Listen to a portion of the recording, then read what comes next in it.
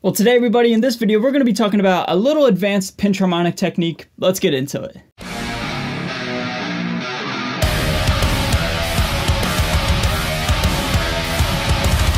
Hey, what's going on, everybody? Thank you so much for joining me for today's video. My name's Ray. I'm a guitar player here on YouTube, and the pinch harmonic, as most of you guys know, is my favorite gimmick to do on the guitar. It's my favorite trick. It's so much fun. It's so inspiring, and every time I nail one, it screams and it rings out perfectly. It's the most inspiring and fun thing to do on the guitar for me. So today, I want to sit down with you guys, explain a little bit of a creative flair that you can throw into a pinch harmonic and have some fun with it, and just make it a little bit more, I don't know, just better sounding, for lack of a better description, okay? Real quick, just check out this new t-shirt. Yes, I got some brand new merch I'm going to be selling at Pale Fest this year down at AJ's spot at the House of Masks on October 8th. So if you guys are in the Ohio area and you want to come hang out, I'd really appreciate it. It's like, what, 2.5 weeks away? Right around the corner, man. So I'll be there and I'll be hanging out with you guys, okay? So now, what is this advanced pinch harmonic technique? Well, I call it the rake pinch harmonic, and I don't know if that's wrong or if that's already like a common thing. I've never really heard anybody describe it, but basically the name is in what you do. You rake into a pinch harmonic. So for example,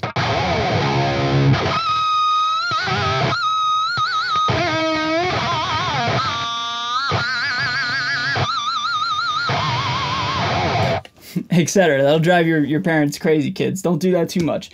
But yeah, dude, raking into it and then making it scream. So basically there's two different things going on here. If you're unfamiliar with a pinch harmonic, it's literally grabbing a harmonic with the side of your thumb when you pick. And without the rake, it just is this noise.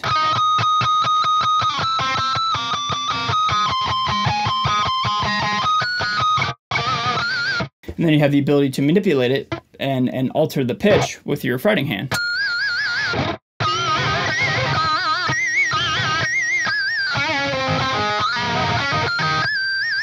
Etc. That sound for me is just the coolest thing, man. You can do it on different strings, but the G string is the best string to make this ring out. But yeah, man, so that's a normal just pinch harmonic, and then the rake is literally just an atonal percussive type of sound. And depending on where your fretting hand is, you can manipulate the sound and the pitch of the percussive nature of the raking, the dragging of your pick across the strings. Put two and two together, put them together, and this is what you get.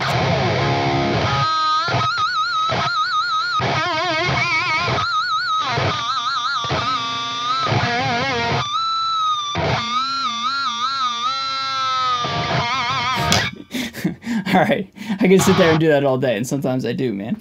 The G string's the best. The B string kind of works well too, but not nearly as good.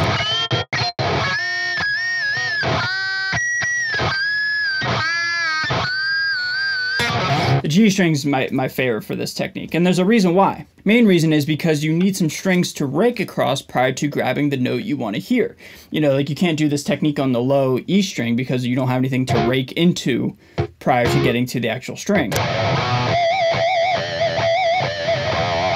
You know, you don't have anything prior to that E string. So that's why, you know, I think the G and the B are the two easiest. The D, not really, just the G string really I think is my favorite. And you notice how, like, every time I attempt one of these, they sound different, and they actually don't even ring out 100% of the time, all the time. And I like that. We're going to talk about that at the end of this video, okay? So basically, how to practice this, how to do this, it's a very hard question to answer and explain. But basically, you got to get really proficient at a pinch harmonic, and then slowly but surely incorporate this technique into when you're playing.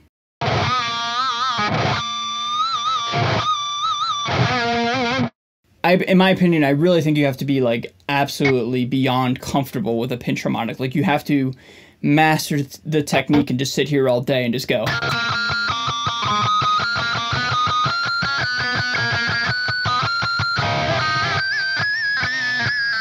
Etc. Like, you have to be able to recall a pinch harmonic at will just on its own. Like, you can't still be trying to figure out that technique. Once you're beyond, you know, proficient at that, then you can start to add cool guy tricks into it and just, like I said, start to rake into it. So how do you do it?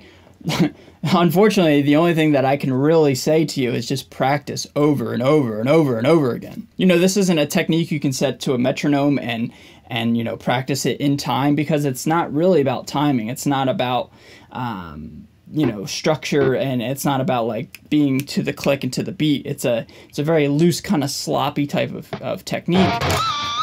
It gives it a little bit of stank and a little bit of, you know, just gnarliness into an already cool technique to begin with. You know what I mean? So how I would practice it personally and how I got really good at it is I would just, whenever possible, try to throw it into my favorite riffs and just be able to just attempt to just grab it every single time for years and years and years. You know, there's a song that I have called Fission that'll be re-released very soon under the Stay Metal Ray name, under Spotify, Amazon Music, all that stuff. But the end solo, which you guys have heard a bunch of times, is just full of this technique. And it starts out with it, and then I'll just play the first part of the solo.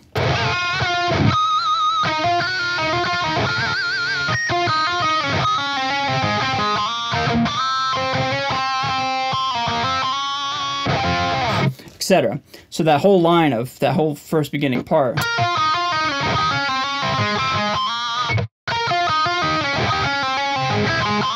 It's nothing but a pinch harmonic clinic, you know what I mean? Like, I'm just grabbing them at will, and I'm raking into them and pulling off of notes, like pulling off pinch harmonic, like slides. It's crazy.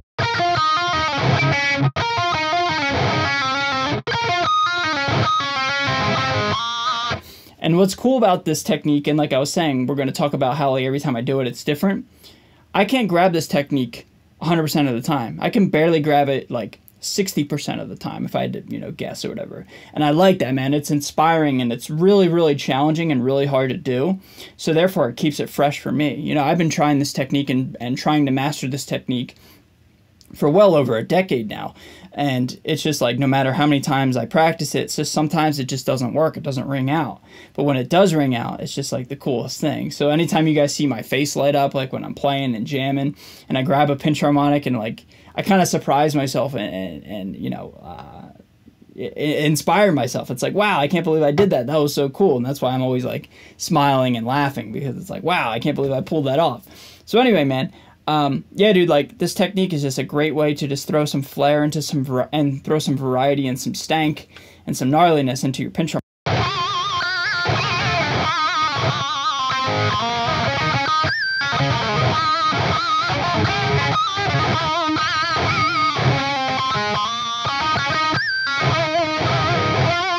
You see right there, I was just like sitting there trying to just grab some examples, and I got maybe about 7 out of 10, 6 out of 10.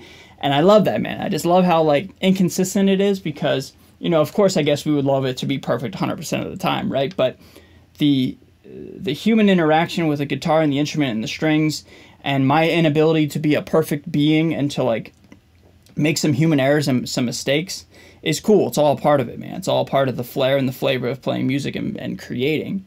But when I do sit down and just nail, you know, like an awesome... There it is, raked pinch harmonic. It's just like my favorite thing in the world, man. So everybody, just a quick little video on my favorite technique, man. Just in order to practice it, just get really proficient at a pinch harmonic, and then slowly but surely just try to rake into them and just grab them and let it scream, okay? All right, everybody, that's going to do it for this video. If you're brand new to my channel, be sure to subscribe. I'd really appreciate it. Thank you guys for always being so supportive and kind to me. It really does mean a lot more than I think you know, okay? So with that being said, I'm going to get out of here. Stay safe, stay healthy, and stay metal. See you guys next time. Later.